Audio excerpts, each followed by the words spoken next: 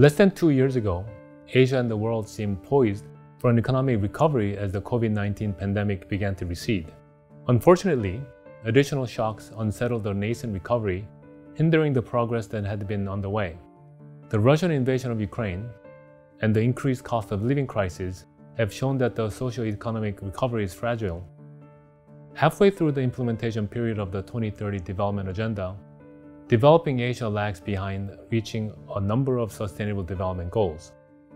Among these goals is poverty reduction. The COVID-19 pandemic initially set back progress on reducing poverty in developing Asia by at least 2 years. Since then, the increased cost of living crisis has added to the pandemic's destructive impact. Higher cost of living usually hit poor people the hardest. As the latest key indicators report illustrates, this is not only because poor people have less income, but also because, paradoxically, being poor is expensive. The poor pay extra to access many goods and services.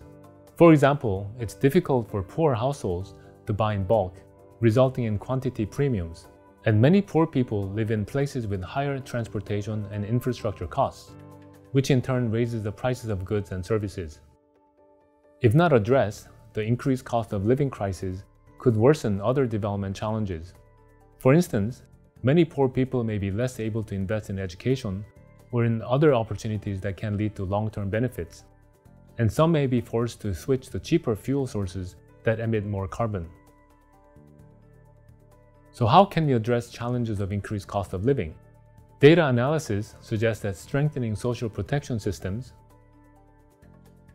boosting agricultural development, investing more in financial infrastructure, leveraging innovation and making supply chains more efficient can help cut poverty premiums and expand opportunities for the poor.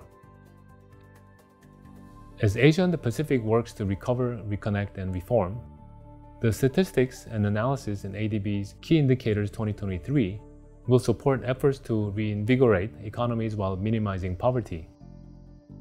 With policies backed by high quality and timely statistics, we can achieve a society that is prosperous, inclusive, resilient, and sustainable.